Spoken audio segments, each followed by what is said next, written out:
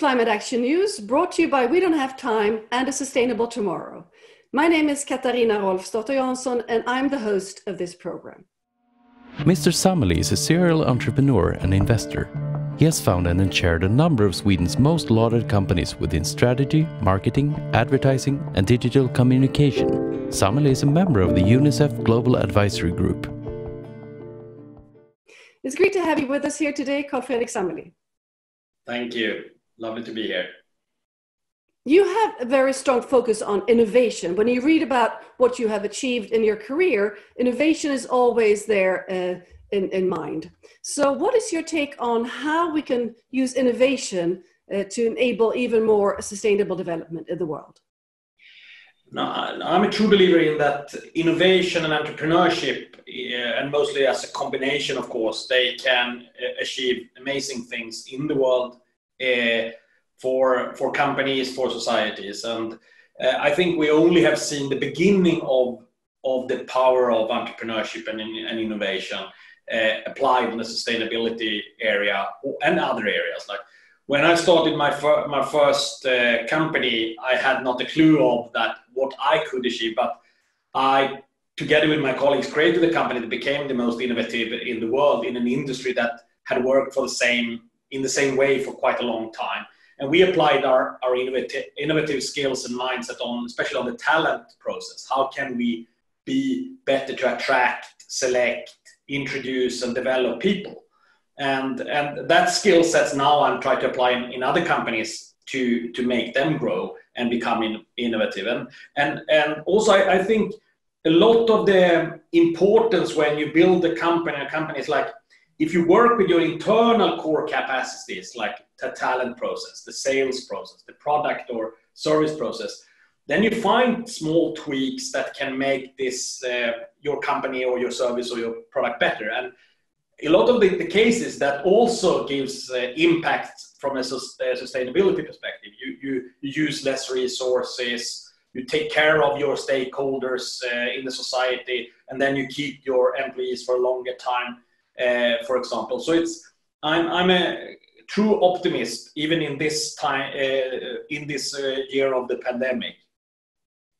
You talk about talent, and how do we make sure that we don't lose talent in the wake of the pandemic? Because I mean, a lot of companies have to let people go in this crisis. How do we not lose talent? And when we lose talent, we risk losing tempo and momentum and addressing the work to create a more sustainable world. I think there are two answers, of course. That one way of looking at it is that a lot of destruction is now happening. A lot of good things will go away. But there are also creative part of destruction, how sad it can sound. But the capitalistic system is also built on crisis. Like, it's always something that is challenging it. And now this is probably the biggest challenge that we have had for 100 years, but it's a big challenge. And resources and clever, good people will always find a way through a crisis. And I think that it's not only this destructive destruction, it's also creative destruction happening, and in a case like this.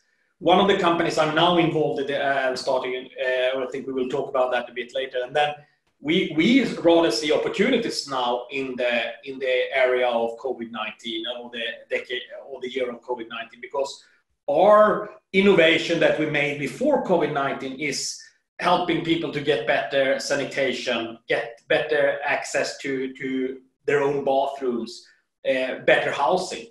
And that was important before last year, but it's even more relevant in a year when everybody talks about social distancing and how can you keep yourself clean, how can you wash your hands. I mean, many parts of the world, that's not possible. And so there I see, and so I think talented people can also be sucked up with new companies that establish themselves. We can see now Zoom, the technology we're now using, it's of course booming in the decade of COVID-19. Everybody needs online meetings.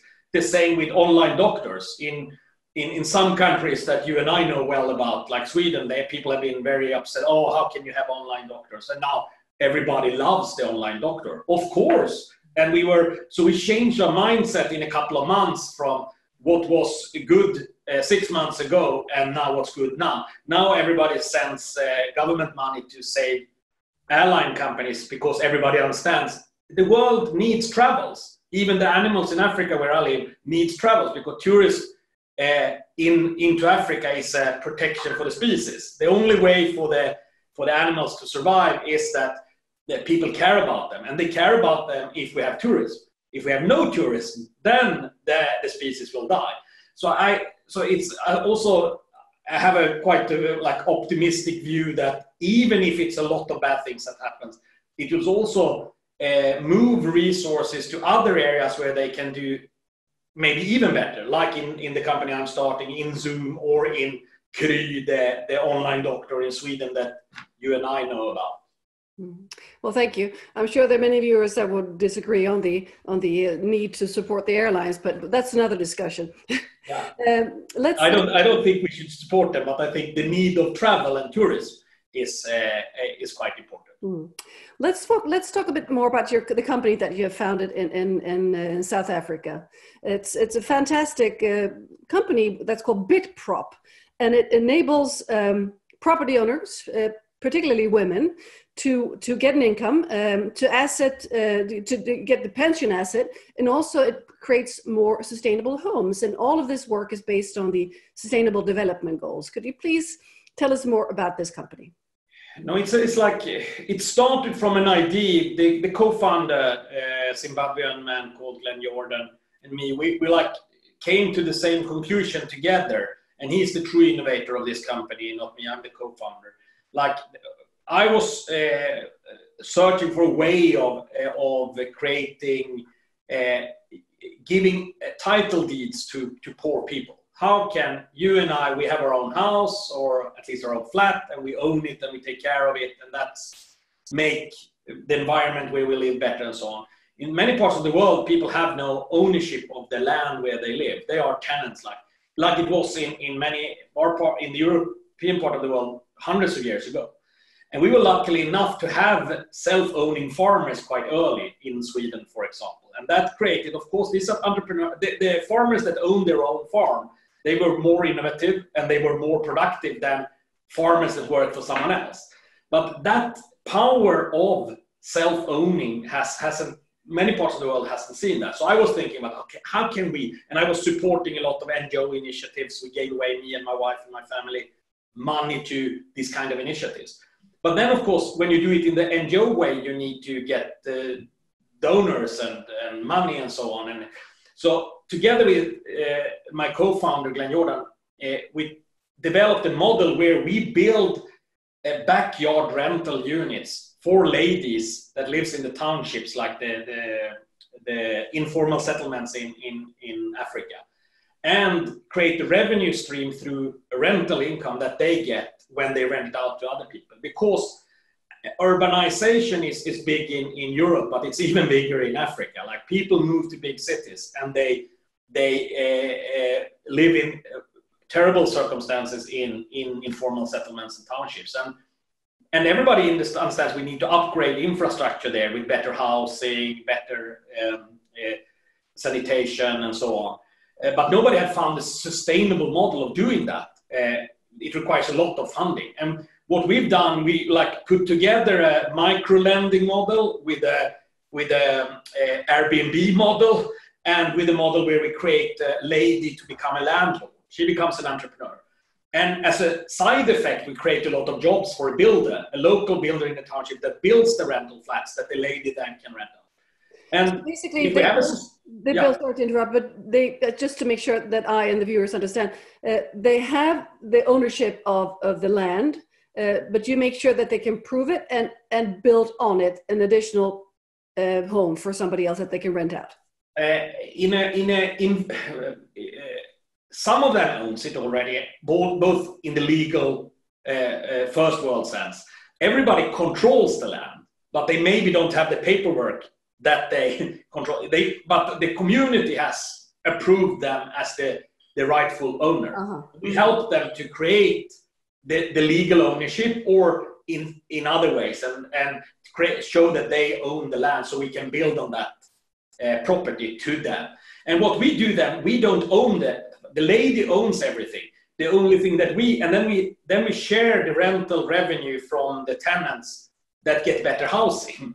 So the tenants get better housing, the builder gets more job through that we funnel in capital into the poorest areas, and the lady get a significant increase on income. Like she gets already from the month one without investing anything except for her own plot. She uses the backyard of her small plot and she gets equal to a government pension in South Africa. So it's a significant impact on her living standard and conditions.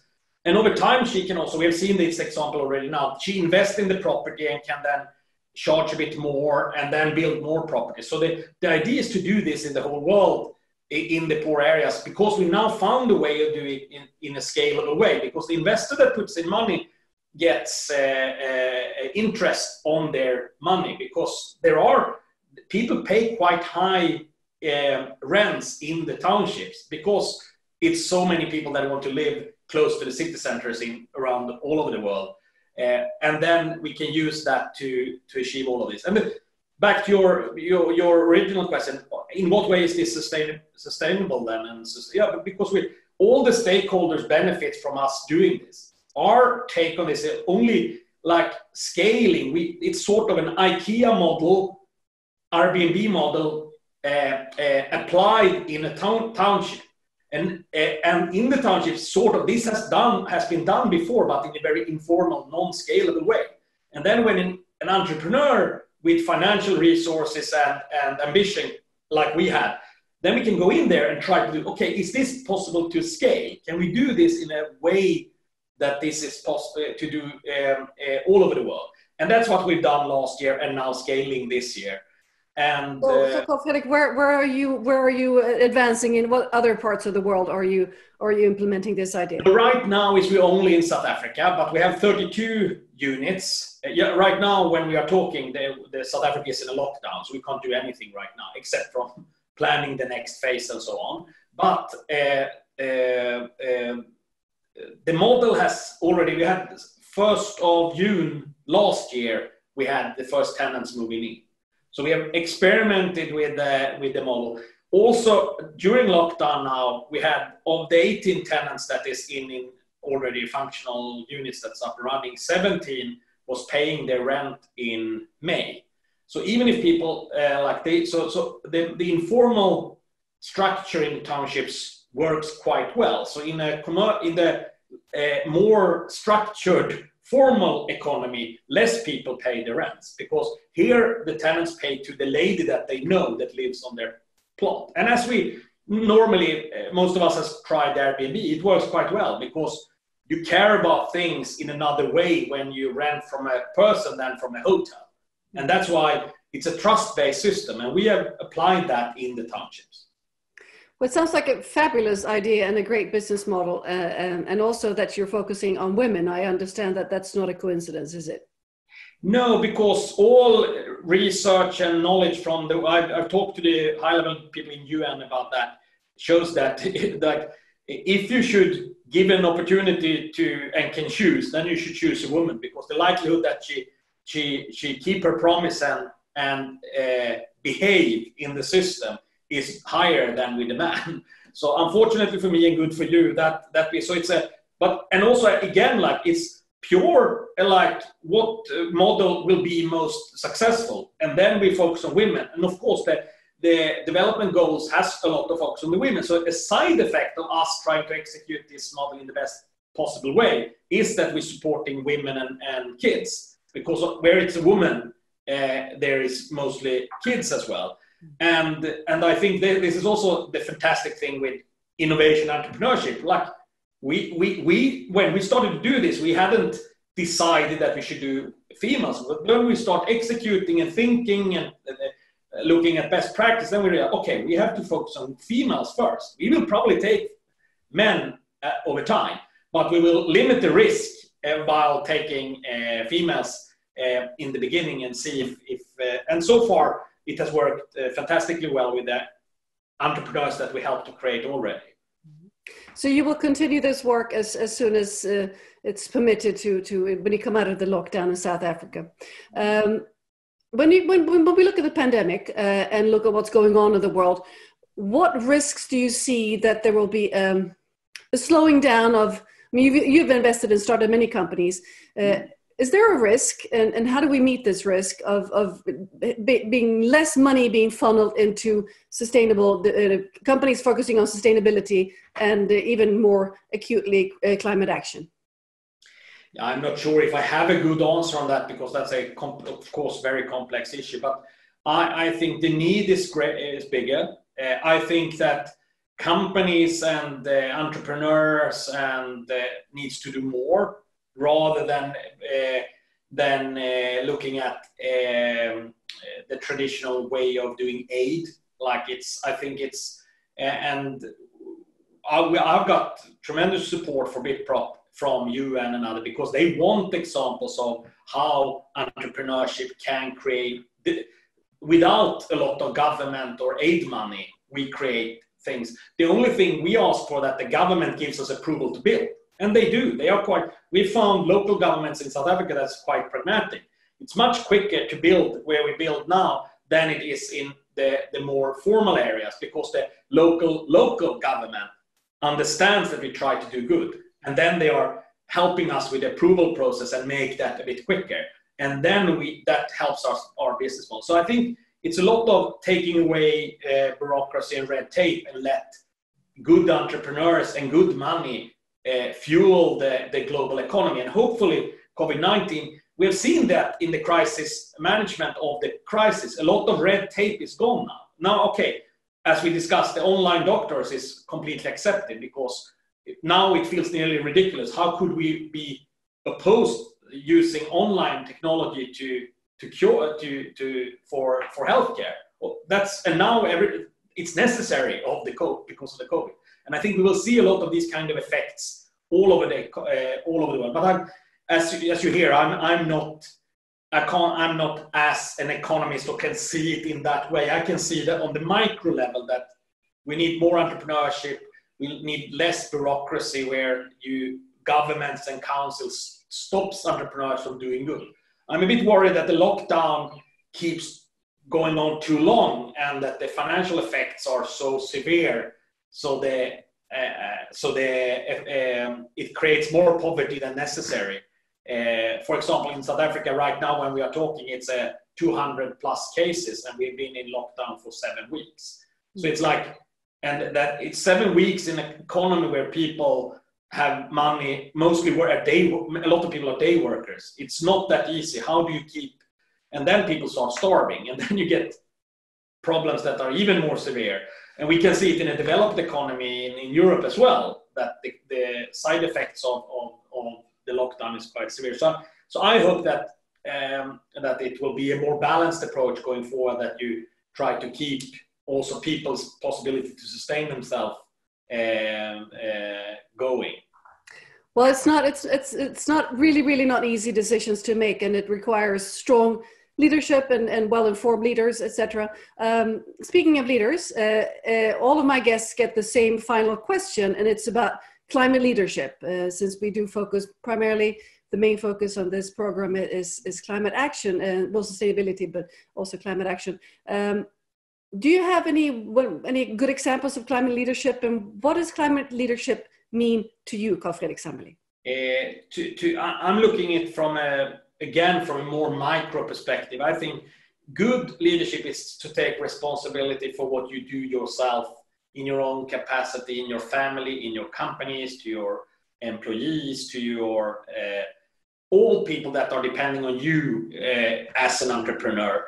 And then what can you do to do good when you execute if you're an entrepreneur in your business? That's where it starts and ends. And if people all over the world show leadership and try to do good where they are, it creates enormous effects all over the world. So when you broadcast this program because you're passionate about what you in these questions, you give energy to other people, and entrepreneurship is therefore my answer. Entrepreneurship and innovation, as we started to talk about, is the one of the few real sustainable ways of creating sustainable solutions. So we need thousands and millions of build props that create change on the micro level. A lot of the sustainability discussion is on a political, like high level agenda with a lot of talking. But I think what the world needs is a lot of doing on the ground. And we can see a lot of it, but it's sometimes hard to scale and so on. So I think if the political leadership and the governments and so on can do is to make it easier for people that has great ideas to execute them in their country or in their city. As example, this good local government in South Africa that makes it possible for us to experiment with a completely new model because they understand we try to do something good. Well, thank you very much for sharing your insights, Carl Fredrik Sammeli, and best of luck with your fantastic work in South Africa. And let's hope it spreads to other parts of the world. Thank you again. And for all of you viewers, thank you for staying with us and watching this episode. And we'll be back next week with another one. And meanwhile, go into the We Don't Have Time platform, the app, and share your climate love to companies that really do pull their load. And you can also join A Sustainable Tomorrow if you're based in Scandinavia and join us on our events and meetings and conferences. Great to have you with us here on this show, and see you again soon. Bye-bye. Coming up next week, Nasreen Al-Amin is the founder and executive director of Search Africa, a community-based organization that helps people understand the threats posed by the climate crisis and devising coping strategies to reduce its impact.